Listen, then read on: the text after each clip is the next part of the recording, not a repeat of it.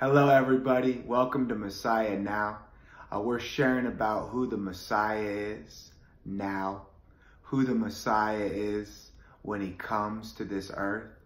This Messiah is none other than the high priest. He is the one that's making intercession right now on behalf of people that are making horrible decisions. He's making intercession right now on behalf of people that are making good decisions but are in harm's way because they're not God decisions.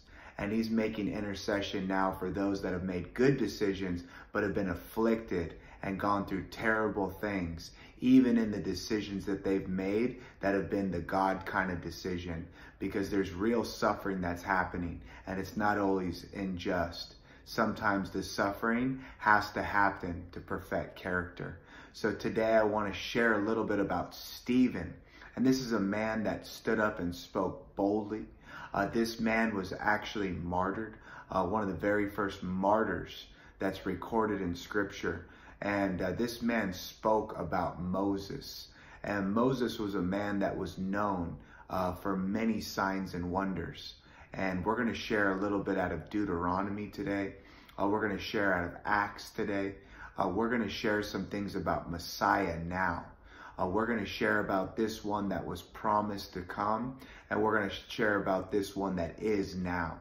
And I want you guys to tune in frequently, because we're going to give more and more about Messiah now as we share and unfold some of the mysteries of who this Messiah, who this high priest, who this eternal priest is, this one after the order of Melchizedek, the one that was revealed in the days where Abraham had slaughtered the kings, and this one, the priest of the Most High, came with bread and wine, and this one that had a king's banquet for this father in the faith, and this one that was a father in the faith recognized the appearance of this one as being somebody worthy of giving a seed, even of the slaughter of the kings and even of the royalties and spoils of the victory.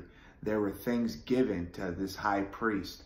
And I want to share about what the high priest is doing right now, what this man of war is doing in his war room in the throne of grace, what this warrior Messiah is peering into, and what he's looking out for, and what he's coming back as, and who he is now. Who is Messiah now? Let's talk about him. We're going to talk a little bit right out of Acts 7, 35 through 37.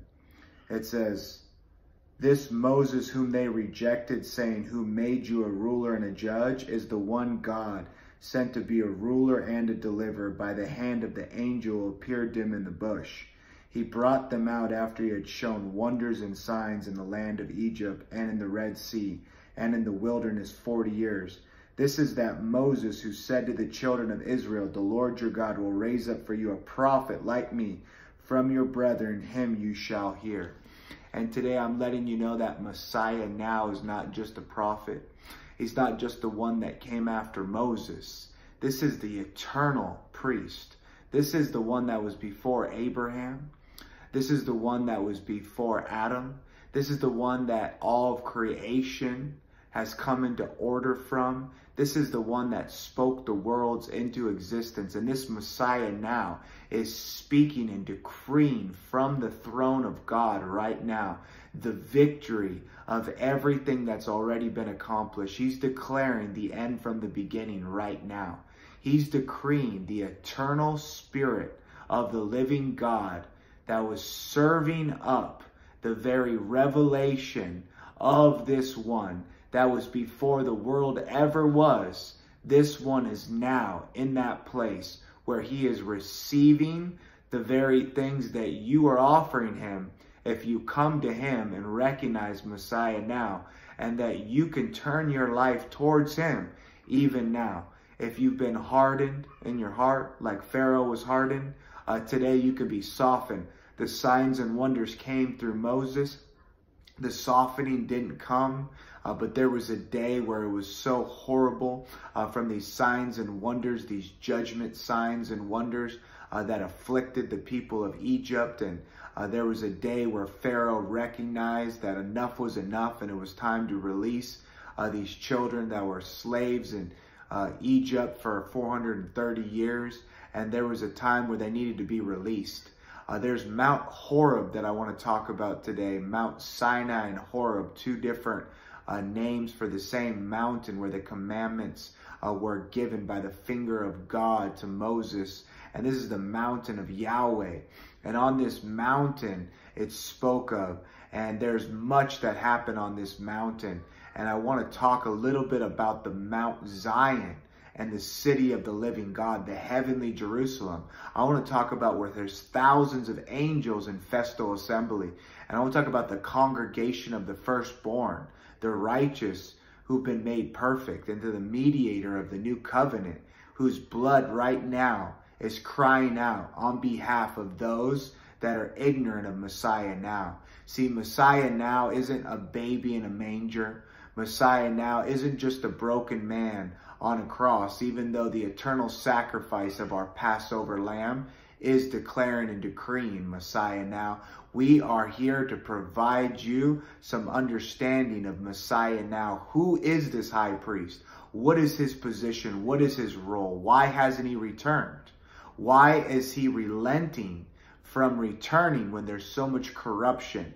Why hasn't he come to the nation of Israel? Why hasn't he shown up and slaughtered the enemies that are around Israel? Why hasn't he taken out all those enemies that are causing so much harm? Why is he holding fast his position? Why is he peering in right now and looking upon the earth and scanning it and causing everything that's in it right now to be subject to him? Even the things that the enemy himself, Lucifer, the one that was this archangel, this covering cherub that had access to the heart of God as it's spoken of, where he walked amongst the fiery stones.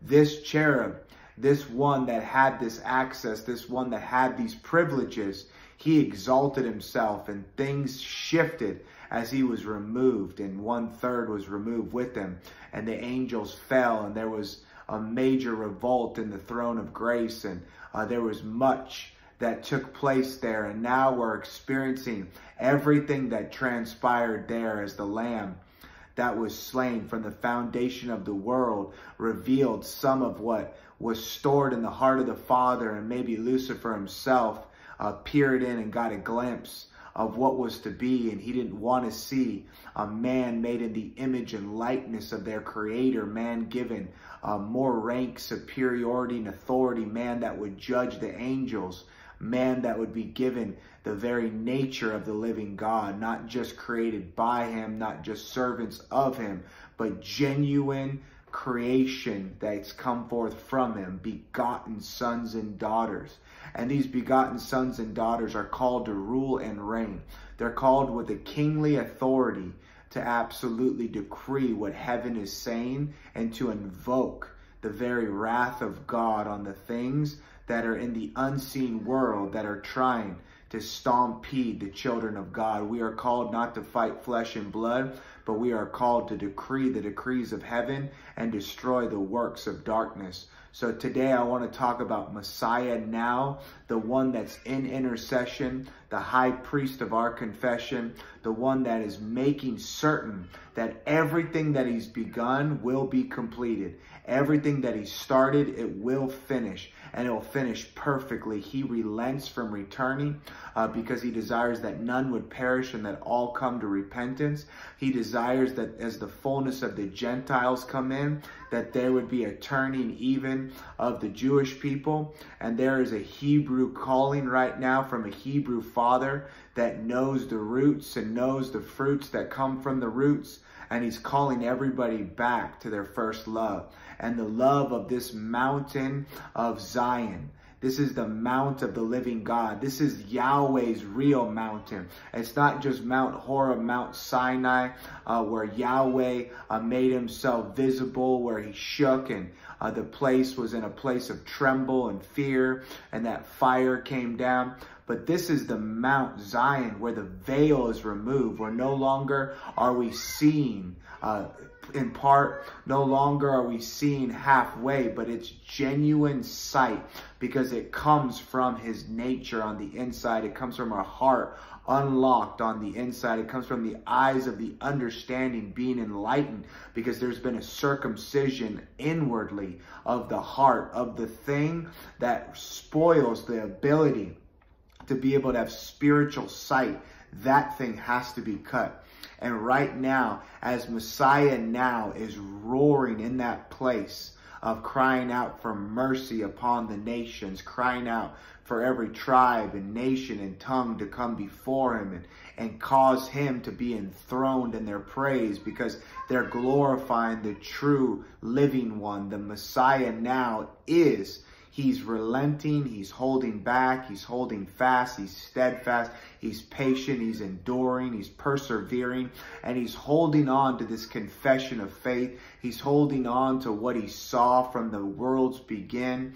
And we just declare it now that as Messiah now is in that place of holding his position, not stepping out, not prematurely moving, but only listening, only hearing and obeying, and only doing what his Father's doing, he will move into position. There will be a shout. He will descend from that throne, and the archangel's trumpet will resound, and the dead in Christ will rise up, and those that never died will get caught up with them in the air. There will be a return, but this Messiah must be revealed for who he is now. This Messiah has hair that's white as wool. He is pure. He is spotless. He has the authority to blot out everything. He has the authority to blot your name out from the book of life. He has the authority to write your name in the book of life. He has the authority to blot out even nations and even those that would not turn. He has the authority to pour wrath upon them because he is the Lamb that suffered and is the Lamb that bore the wrath and the punishment. Even darkness covered the earth in that 3-hour period from 12 p.m. to 3 p.m. It got so dark when he hung on that tree, and there was such a darkness that came because he himself was bearing the wrath of Almighty Yahweh. So today I want you to know that Messiah now is who he says he is. He is the way. He is the truth, and he is the life. He is the mediator, your go-between. He is the one making intercession for you. He is the one that will reconcile you back to the Father. It's his cry right now from a place called grace, from a place where he's enthroned in an empowerment for you to come from selfishness, you to come out from amongst all of the perversity and all the perversion and all the world and all the systems of it, and come back into that place of knowing your Creator, of having relationship, intimate relation. So this man with eyes that are a flame of fire, with hair that's white as wool, with feet are like burnished bronze and a fire.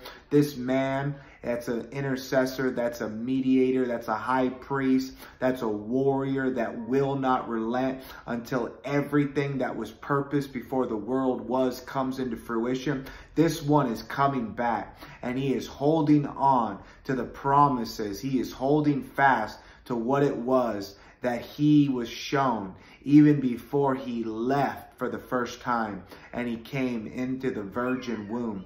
And this one will come forth and be revealed through his bride as he's forming himself within his church, within his people, within his ecclesia. The temple of the Holy Spirit is none other than the human body, the body that's been surrendered and completely given over to Messiah. Now he is the run of the home. He is the one that's over the house and in the house. He's the one that's revealing what is in his house. For he sees the things that are in your house, and he's calling you into his house. Will you surrender today to the Messiah now? The Messiah now is not a storybook. He's not history. He's not something that was. He is something that is, and he will come, and he will not stop from taking everything that was not of him and rolling it up like a scroll and blowing it away as if it never was. Today, Messiah can be yours. You can personally have Messiah. You can personally have a relationship with a living Father through Messiah now.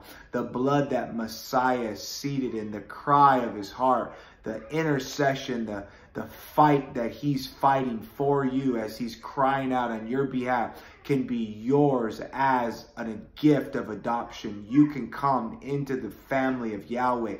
You can begin to know Messiah now. He is Savior, Lord, and King. He is the son of Benjamin. He is the son of Joseph.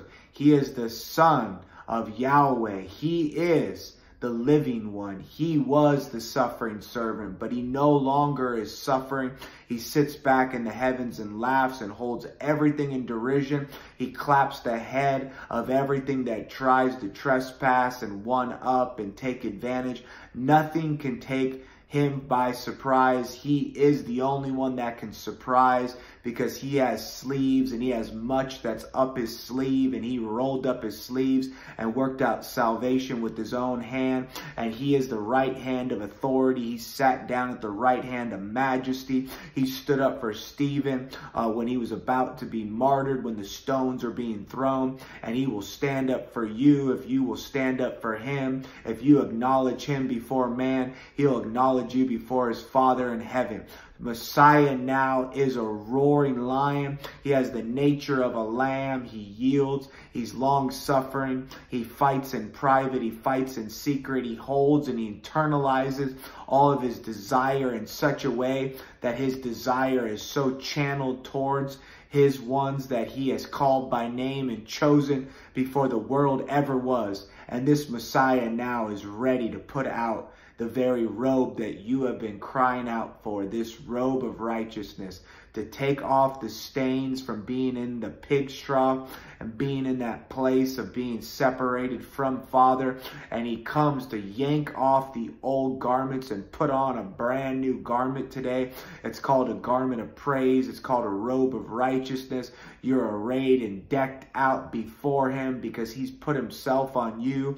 Will you put him on today? He has a ring for your finger. He has authority. It's to submit to authority, to be under authority, to rule and reign as a king and a priest. One that cries on behalf of a father that has sons and daughters that have been away from the family, and crying on their behalf as a priest, calling them back into the family with the decree of heaven as a king, royal authority upon the very sons and daughters of the Most High God.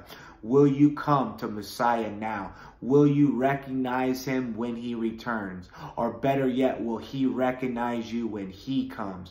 Because he's looking for faith. And if you're a person of faith, put your eyes on him. He's the author and the finisher. He is Messiah now. He is the ruling, reigning King of glory. He sits above the center of the earth, and he will return, and he will slay everything in the way. He will dismember everything that thinks it can rise up above him. He will cause everything dead and gone to rise up and stand before him. He's the judge of the living and the dead.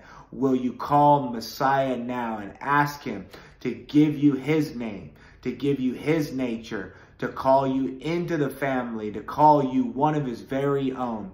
Do you want to be the Ben Yahweh? Do you want to be a son of the living God? Do you want to know him personally? Come to Messiah now. Come like Mary of Bethany with an alabaster box with a year's wages. Come with everything you've earned, everything that you've ever mustered up through effort and trial and going through life and just experiencing what it's like to have, what it's like to not have, what it's like to have things stored up, what it's like to lose things. Just bring it all to him. Everything you've ever had, everything you've ever lost, everything you've ever desired, everything that you've ever not had, everything that you want to have, give it all and break it at his feet. And let him receive everything that you are, because you will be received if you turn towards him now, Messiah now. The veil will be removed. But if their minds were blinded, says 2 Corinthians 3:8, for until this day the veil remains unlifted if the reading of the Old Testament, in the reading of the Old Testament, because the veil is taken away in Messiah. When you turn to the Lord, the veil is removed. When you come to Messiah now, the thing that was blinding you from being able to understand how close, how near, how much this Messiah now wants to be with you where you are, you can absolutely behold him and all of his glory. Not like Moses having to be veiled after, but you can carry the countenance of Messiah now wherever you go. And if people can't handle it, they can bow down and glorify Christ in you. They can bow down and come to Messiah now, because you were made to be an image bearer of your Maker. And Messiah now is none other than the Lord of all creation, the creator of the heavens and the earth, the one that spoke everything forth. And Messiah now is calling you by name back to him, so that you would know Father and you would have the freedom